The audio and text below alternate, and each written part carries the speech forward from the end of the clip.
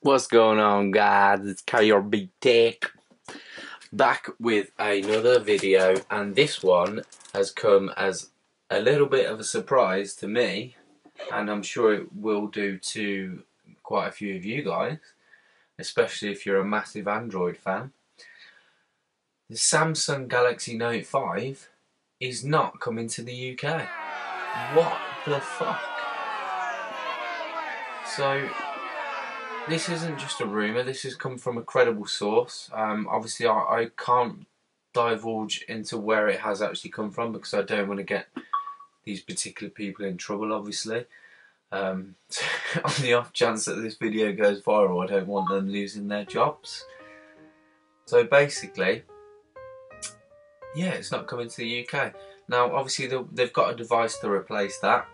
And that is going to be the Samsung Galaxy S6 Edge Plus. From what I understand, this will literally just be a bigger version of the S6 Edge, so it will be what the iPhone 6 Plus is to the iPhone 6. Now, it's rumoured to have a 5.7-inch display. Again, it will be operating from Samsung's octa-core processor that's in the S6 and the S6 Edge at the moment. 16 megapixel camera capable of 4K video, all of that. Other than that, there's not much that we know, but I can confirm that Samsung staff will be having training on this new device, the S6 Edge Plus, which is what it will be called in 2 weeks' time in the UK. So it's definitely a real thing. The Note 5 as it stands is not coming to the UK.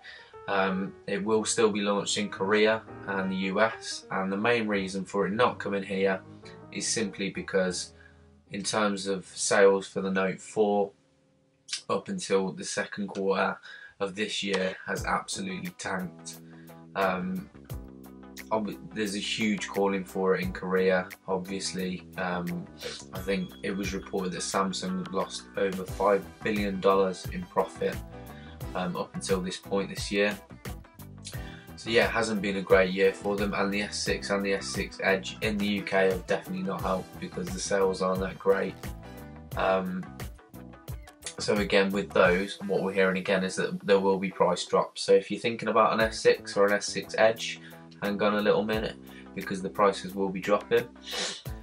Another device that's going to be released in the next couple of months is the Galaxy Tab S2. So again, don't have many specs on that, but have a look out for that. As soon as we get something, we'll be putting that in. Now, I'm almost certain that no one on YouTube or from what I've searched on the internet have actually come across this rumour of the Note 5 not coming to the UK. So you heard it here first. It's been your boy KRB Tech. Peace.